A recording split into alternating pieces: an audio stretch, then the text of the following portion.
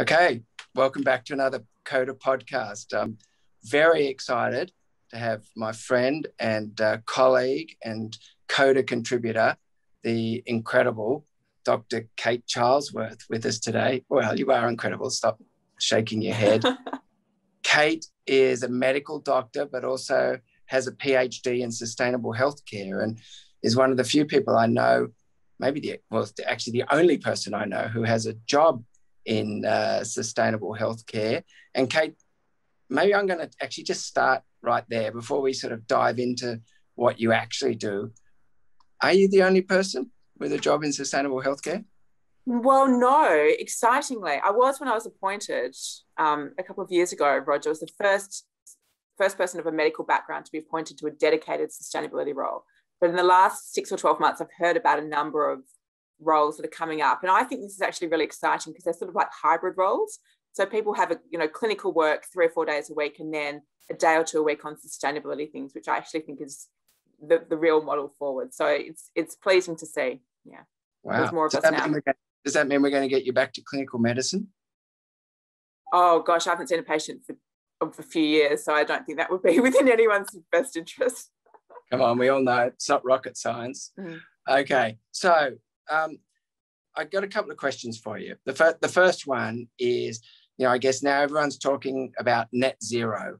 And what is net zero, just for those of us that don't know? Okay, so net zero is we're not producing pollution, we're carbon neutral in a way. So I guess for the health system, the point to make is that currently we have a very high carbon health system. We use dirty fossil fuel-based energy to run our hospitals and our facilities. We use a lot of stuff, we use a lot of single-use items, we produce vast amounts of waste. So it's a high carbon system. And the mind-blowing fact is that globally, if the health sector were a country, we would be the 5th biggest polluter on the planet. Okay? So we have health sector has a massive carbon footprint. We're very high carbon. As you say, we need to get to zero carbon or carbon neutral, or even really low carbon, then offset the rest. And that means not producing much pollution, if at all, and a circular economy and all those sorts of things that go with that. I think the really interesting thing is that if you want to know what the next question then is, okay, what does that look like? In the NHS, they've actually modelled that. Okay, how would we get to a net zero health system? Because we haven't even really thought much about this before. No one's ever been there before, but they've actually modelled it. And they found that there's a whole raft of things that you need to do across pretty much every area of the health system. Some of it's about energy and engineering and things, but then also about transport, and then about also models of care and how we deliver medicine and telehealth, and then specific high clinical, specific areas such as anaesthetic gases and respiratory inhalers and nitrous oxide and things, and then prevention. So there's a whole range of things that we would need to do to make, as you say, like a zero carbon health system. Yeah. And one of the things on the recent Coda Zero episode that you hosted, I know that Nick Watts, who obviously is driving a lot of that change in the NHS and through the Lancet Countdown, discussed was also the effect of who we do business with in healthcare, right? Because obviously we're dealing with big manufacturing companies, pharmaceutical companies, the like. Can you say something about that? No, exactly. I mean, firstly, Nick's an Australian. He's a friend and colleague of ours. He's an absolute star, and he's now NHS's Chief Sustainability Officer. And he's going to have, by July this year, a team of 150 and massive funding, and importantly, the support of the senior executive of NHS. So they're way ahead there. They're doing some really exciting things. But exactly as you say, I mean, you can't address waste without looking at what you buy in the first place. And the NHS is one of the biggest organisations or buyers in the world. They have huge purchasing power, and they have said in 10 years' time, we will not do business with anyone, any suppliers, any companies who don't have net zero emissions that are as ambitious or equal to ours. And they've got a bit of pushback, but they're holding the line, and they're saying, this is the way that we want to go, and this is who we want to do business with. So I think that's hugely encouraging. Yeah, that's amazing. Okay, so I'm now thinking of you as the next Nick Watts. That you're going to be Nick Watts in Australia. We just have to make that happen. or either that or we have to bring Nick home, which is probably a bit difficult with quarantine and everything Might else. be tricky, but it's certainly probably a much more attractive place for him, I would say. Anyway, we'll talk to Nick about it. You mentioned earlier the word circular economy. Can you just explain to us what that is? Yeah, sure. So basically at the moment we have a linear economy. We buy things, we use them, we throw them out. A lot of them are single use, particularly in medicine, but also, you know, your coffee cups and stuff like that. So buy, use and throw out. And that produces, I mean, a mind-boggling amount of waste. There is a slide that I often show of the Great Pacific Garbage Patch, a huge amount of rubbish out in the Pacific Ocean that is 3 times the size of France. I mean, it's just crazy stuff. And there's, you know, there's been more plastic in the ocean than fish by 2050. You know, these sort of statistics. So a circular economy is just saying we need to rethink the whole situation and produce things which undergo a circular process. So they're produced with a view to looking at circularity. They're produced, they might be reused a number of times, and then they might be repurposed into something else. And then the bottom line is, you know, and then perhaps recycled and remade. But that sort of systems thinking or circular thinking rather than the linear model. And there are some emerging examples of that. I think that one of the most important things is about producer responsibility. So the companies who are making stuff have to start thinking about the whole life cycle of that product, you know, right through from production, right through to waste at the end. So yeah, that's how we need to start, you know, that's a different mindset. Yeah, I love this idea of us being able to, you know, really drive industry because of our buying power into you know, thinking about that and this, you know, I guess the concept that we've always looked at the instruments we buy or the, you know, things that, is it fit for purpose? What's the cost? And now we're going to start factoring in and, you know, tell us about the life cycle of that object and tell us how it fits into the circular economy of the hospital.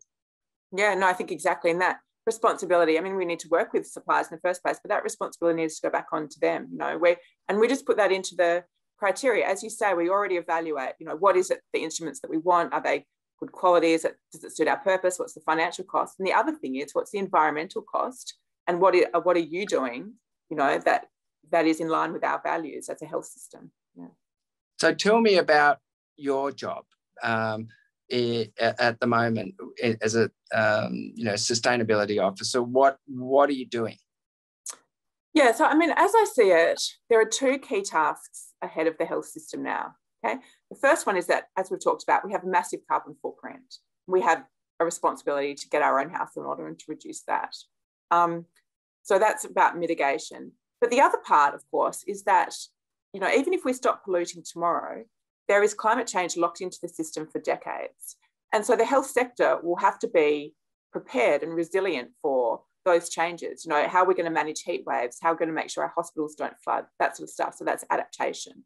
So they're the 2 big tasks: mitigation, adaptation. And that's climate, you know, they're transition risks and physical climate risks, we would say. So the task of someone like me, and there's a whole, I'm probably one of the few from a clinical background, as we've discussed, but there's a range of sustainability leads across, you know, the country and across New South Wales Health. Our role is to address those 2 risks. So, you know, there's a whole range of projects that come under those 2 umbrellas. Can you tell me, get us excited though, what do you think is the most exciting project that's happening? Because, you know, you mentioned earlier sort of about circular economy and in that you mentioned like keep cups and things, and we're all way past that now, aren't we? I think we're all starting to recognize that we got to do big stuff. So yeah. Is there something you can tease us with that you've been looking at? Or okay, I mean, well, keep cups, exactly. Like, we're never going to win this on the keep cups. Okay, so in terms of circular economy, there is a lot actually happening in this space. There's New South Wales government has set up a circular economy, sort of New South Wales Circular, which is tasked with establishing a circular economy in New South Wales. They work in partnership with the UNSW Smart Centre, and you may have seen, you know, their work has been quite public in terms of what they're doing, and they're really interested in healthcare. Healthcare has very often very high quality plastics, and actually a lot of it is clean. So they're really interested in that. So there's now several pilot schemes underway with teams from different hospitals around Sydney, whereby clean healthcare plastics are being recycled. They're teaming up with the private sector, with different companies who will chip those down and then make them into new products.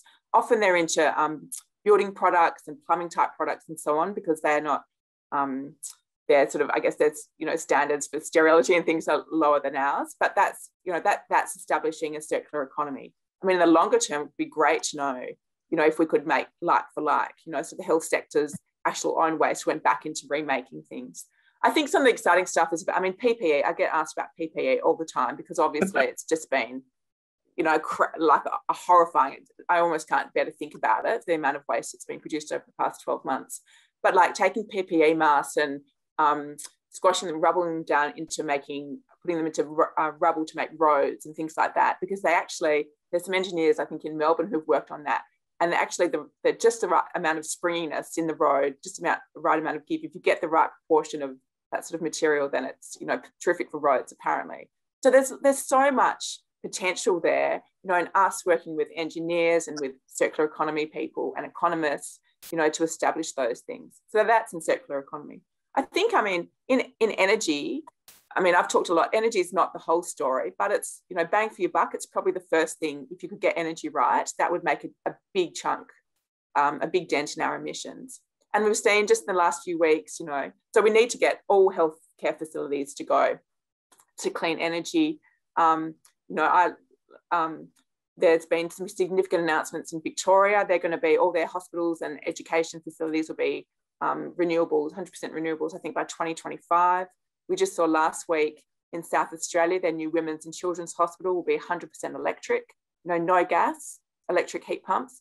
So you can see that, it's going to be slow at first, but it's now things are picking up pace, and there's just going to be announcement after announcement as the penny drops and as we start to shift. Yeah. No, it feels exciting. So a bit of a shout out to Matt Keane, the Energy Minister in New South Wales. Wake up, Matt. We know you're keen on pardon the pun, on this topic, but he's falling behind, isn't he, Victoria? They're amazing. I just think there's some research that came out of Harvard a few months ago, big study, and it looked at the air pollution from fossil fuels. So they actually looked specifically at the air pollution just from fossil fuels, not other forms of air pollution, not even bushfires, but fossil fuel air pollution is responsible for nearly 1 in 5 deaths globally. I just find that an extraordinary figure. So we should be going to our CEs, our leaders, and saying, look, we don't, fossil fuels are responsible for 1 in 5 deaths. We wouldn't use asbestos in our hospitals. We don't allow people to smoke in our hospitals. Why are we using fossil fuel-based energy to power our hospitals? This is it's an environmental argument, it's a health argument, it's a financial argument when you do the numbers, and it's an ethical argument as well. Like, there's a very strong case for us to be using clean energy. Yeah, I think that's a really nice analogy with the tobacco companies and asbestos. And, as doctors, this is really right in our sector. We know that big companies making asbestos and the same thing with the tobacco companies have lobbied and dodged and smoke screens, again, pardon the pun, but they've used every tactic to try to get out of admitting the fact that, this just has to change. And we're still dealing with that incredibly in this country. And I think it's great that healthcare really needs to take the lead and say, 1 in 5 people is dying from this, from this sort of air pollution that comes from fossil fuels alone, as well as some of those staggering other facts that you just dropped into the conversation, that healthcare globally is like the 5th biggest producer of carbon emissions, that soon there's going to be more plastic in the ocean than fish. It's just doing my head in. So, Kate, if you were able to give the audience sort of one thing that, that they should be doing at their shop, not just at their home. I know that we all at our homes need to be switching to green energy. We've got to try and get solar on our roofs if we can. And those things are really clear to me. We need to, look at our investments and personally, and, make sure that we're not investing in fossil fuels through our super funds. And it's good news that a lot of the big movers in that space, particularly Hester, Aware, are coming out saying that they're moving to that by 2030. But what thing do you think we should all be starting to sort of get together and advocate for in our shops? Do I only get one thing to say? No, one, just one, yeah. Okay, two. Okay, so I mean, we talked about energy, like getting a group of one doctor is not enough. Get a group of you together, or a couple of health professionals, and go to your GM, your general manager, or your CE, and make the case, as we just talked about, for energy. Because they can then push up and influence energy contracts. So that's one thing. Clean energy for your hospital or health facility.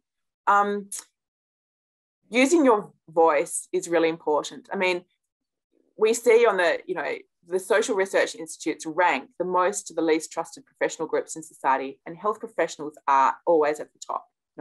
We are the most trusted and respected professional groups, and we are really well respected, not in our communities, in the media, and other things. So speaking up, climate change is a health issue.